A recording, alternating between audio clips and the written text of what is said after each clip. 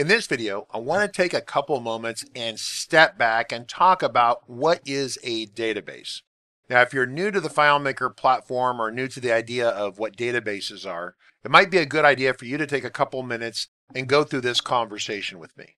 So a database is a collection of information. Typically speaking, it's a collection of like or similar information. So you might have a list of names that you want to collect, maybe names of customers. You might have names of products with product information. You might also have a collection of companies or organizations that need to be tracked. And so each of these separate items would be considered a database in and of itself. In most database systems, including FileMaker, you would consider this collection of information to be a table. And within the table will be fields of information. And so those are the specific elements that describe that table. So for example, we have a product table. Every record in there would be a separate product, but within each of those records, you might have the name of the product, the SKU number of the product, the cost of the product, description of the product. All those different elements are going to be fields within the table. The table itself is tracking the specific products. As a general rule, you would have a separate table for each of these areas that you're trying to track. Separate table for contacts, a separate table for products, separate one for invoices, separate one for projects. You get the idea. Now, if you stop to think about it, you interact with probably hundreds of different databases every day. Have you ever used Amazon or eBay? Well, as you search through eBay or Amazon for purchasing a product, you're interacting with a products database that has information about the product. And then say, for example, that you want to see reviews of that product. Well, each of those reviews would be a separate record within a reviews table. So you have a products table, a reviews table, all sorts of tables going into that interface to give you, the customer, the best experience possible. So the vast majority of the world goes through life interacting with these systems, yet they have no idea that they're actually interfacing with a database. They're talking to the database. Now, of course, Amazon and eBay are some of the largest database systems in the world. And while that's comparable to FileMaker in a lot of ways, it's different software. It scales to many, many millions of users simultaneously. FileMaker doesn't do that as well. But FileMaker scales to many, many hundreds of users simultaneously very easily, if not a couple thousand. And so FileMaker is really great for small and medium-sized businesses.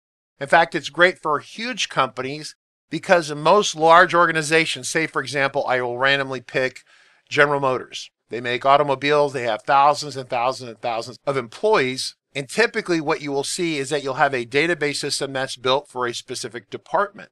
So even though the organization might have 100,000 employees, 100,000 people don't need to use the same set of information. Different groups have different needs. The marketing group is worried about what ads and campaigns are going on. And so they have their own marketing system, probably a database, and it might or might not be FileMaker. But you get the idea is that even with a giant organization, you'll have subgroups, little departments or work groups that are using their own data systems to manage their job and their overall jobs that they have to perform for the organization. Now, in the world of FileMaker, which happens to be owned by Apple Incorporated, you're going to hear a number of terms batted around. You'll hear the term database. You'll hear the term solution. You'll hear the term template. You will hear the term custom application. All these terms are loosely synonymous and mean effectively the same thing. The reason you hear different terms is that FileMaker has been around for more than 35 years at this point, and different marketing groups at Apple have decided to call it different things. Now, the current hot term to use is custom application, which is fine. However, just keep in mind that at the end of the day, really, inside this custom application will be a database with one or more tables that collect and help support your business operations. So within the FileMaker platform, a database file is a file on your computer which has the FMP12 extension on the end of it. And this file effectively presents the user with a custom application. It contains the databases or tables. It also contains the interface elements, i.e. layouts that are displayed to the user. So the FileMaker platform combines the database backend, the user interface elements, as well as a robust programming or scripting language that provides one complete cohesive package, making it highly valuable, highly customizable, and extraordinarily cost-effective, which is why it's been around for 35 years. If FileMaker wasn't fantastic, it had long gone out of business. Now, as you're interacting with the FileMaker platform, you're seeing a layout. A layout is going to display information from a table, and it can be presented in a wide variety of ways. So understand that as you look at a layout, you're looking at one or more records that are graphically displayed to you on your Mac, your Windows computer, your iOS device, even an Android device. And so the data is coming out of this FMP12 file, out of the table, through to the layout, and displayed on the screen of your device. And of course, with FileMaker, you can have many different layouts to display things in an unlimited wide variety of ways.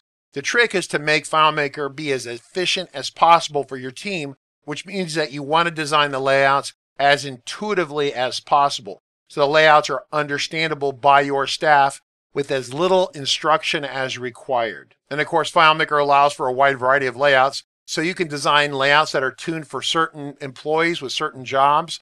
Maybe layouts are tuned for external contractors to come in and see information that they need to see. You can apply security to those layouts so people can only see just the information they're supposed to see, which is great. So in a nutshell, that's FileMaker. It's a database at its core. It's a graphical front end. It's also this programming interface with a whole layer of security on top, which makes for a complete solution to help you within your organization.